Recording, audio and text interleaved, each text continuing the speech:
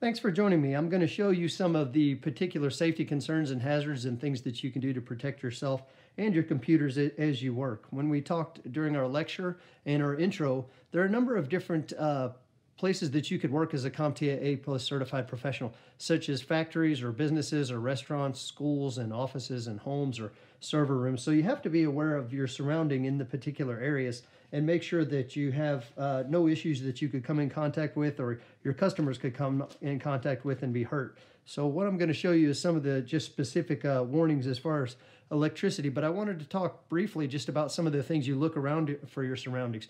You need to look around the customer's area. Make sure that's a safe work environment. There's so many different places you work. Look for water in particular areas, but also be cautious of how you're lifting and slips and trips and falls. There's any number of things that can cause issue or harm to you or your customers. So I wanted to start here just talking a little bit about electricity and things you should be aware of. There's always specific warning plates or warnings on different pieces of equipment. This is an instruction manual here. I always read these just to be sure that I'm okay and I understand what the symbols are. This is a basic symbol that lets you know that there are some personal safety issues. This lets you know that there could be a danger or a hazardous situation. And these things, like a warning and caution, are differentiated by things that could cause either serious injury or death, or some kind of a minor injury, or just something that may not be related to personal safety. Like if you're doing an installation, that lets you know that, hey, you might over voltage this or damage some kind of a component if you don't do this. So there's particular notices. As far as ESD, you'll see a notice that looks similar to this, shaped like that in design. So you don't always see all of these on every manufacturer. You don't always get all of the warnings that you need, so you have to be aware of what particular things can be in your environment and what's available there that you need to protect against or make sure that you're not harmed.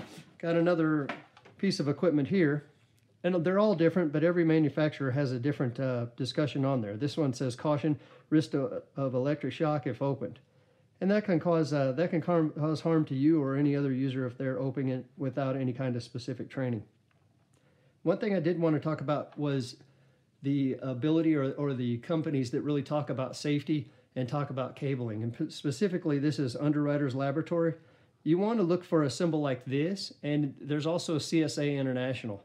And the two of them actually work to make sure that electrical products are safety for our use. So a lot of times you'll hear or you'll talk with customers or vendors and they'll say, we're UL listed. That's what it means. It's basically been run through a laboratory and made sure that it's safe for human use, and everything that's critical to these components has been looked at and independently tested in a laboratory, so it's safe for use. And those are really important factors when you're looking at things and the quality of the products that you purchase.